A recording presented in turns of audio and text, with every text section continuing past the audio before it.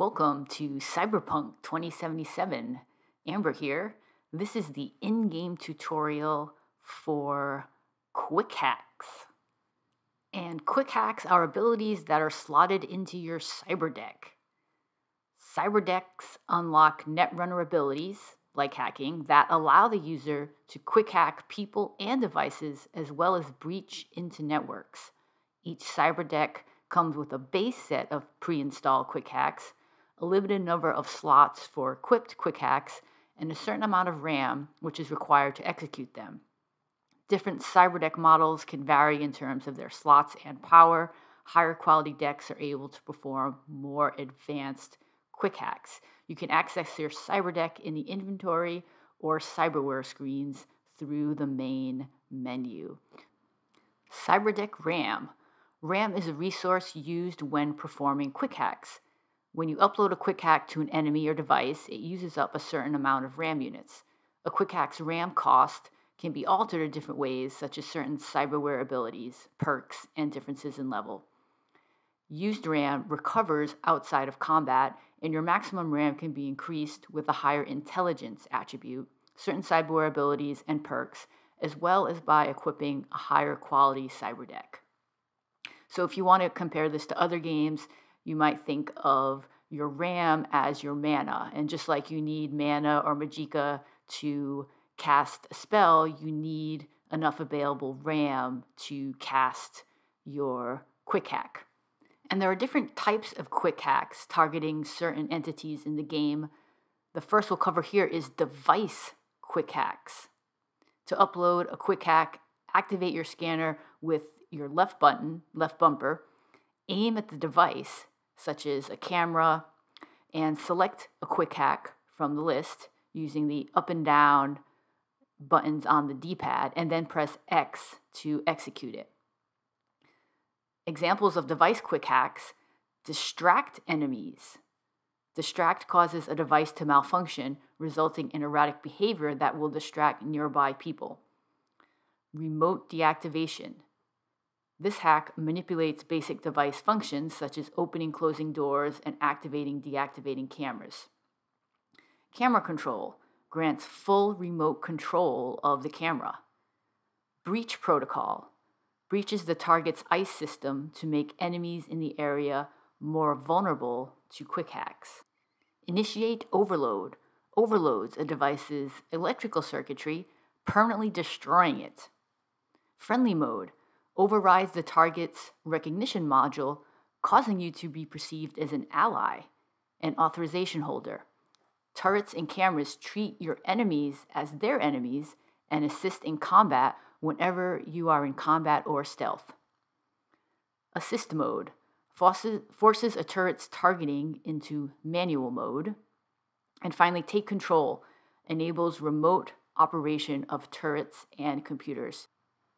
And there's a lot, but don't worry, you don't need to remember all the names, because when you go to hack a device, it'll give you the quick hacks available for that device, and you just need to select among them. Now, the second type of hack in the game is anti-personnel hack, and these are against humans or robots as opposed to devices. Cyberdecks have special slots reserved for anti-personnel quick hacks to use against your enemies and can be customized to suit your playstyle. Open your inventory and click on the Cyberdeck slot to change which quick hacks you have actively installed. To upload a quick hack into a target, you must have enough RAM available on your Cyberdeck. To upload a quick hack, activate your scanner with the left bumper, aim at your target, and select a quick hack from the list and press X to execute it. New quick hacks can be purchased from vendors, found throughout the world, earned as rewards for completing various activities, sometimes collected after uploading the data mine daemon to network access points, and crafted if you have the necessary crafting spec. These quick hack crafting specs can also be purchased from vendors, found throughout the world, earned as rewards for completing various activities, and unlocked in the quick hacking skill tree. So I guess you can almost think of quick hacks like weapons, in the sense that they can be found and looted throughout the game as well as crafted. And for the most part, quick hacking is optional in this game. If you are not into it and don't want to do it, you don't have to, just like you don't have to use stealth if you don't want to, but it definitely can be useful. And one of the most useful quick hacks, which we mentioned earlier in the device quick hacks, is breach protocol. Every Cyberdeck comes with breach protocol pre-installed, so you don't have to worry about crafting it or finding it. You have it when you start the game. And it gives the ability to penetrate networks and upload powerful programs called daemons that infiltrate all connected enemies and devices. Every Cyberdeck also comes pre-installed with the Ice Pick daemon. Uploading it successfully via breach protocol will decrease the RAM cost of all quick hacks used on enemies and devices connected to the network.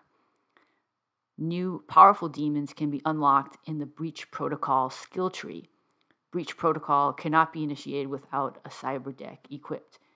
And generally, when you do this breach protocol hack, you'll need to complete the breach protocol minigame. And the last topic in this tutorial section is access points. Access points are physical ports through which it is possible to access the local network. They can be found by exploring your surroundings or by performing the ping quick hack on a device or person connected to the same network. Successfully uploading a data mine daemon into an access point using the breach protocol will grant you money, quick hack crafting components, or sometimes even an entirely new quick hack. So this can be a pretty good way to farm eddies, which is the in-game currency, or other loot, is by every time you see an access point, use the breach protocol. And that completes the tutorial on quick hacking. The next tutorial in my series will cover your character, so stay tuned for that. This is Amber. Subscribe to my channel for more guides and gameplay for Cyberpunk 2077.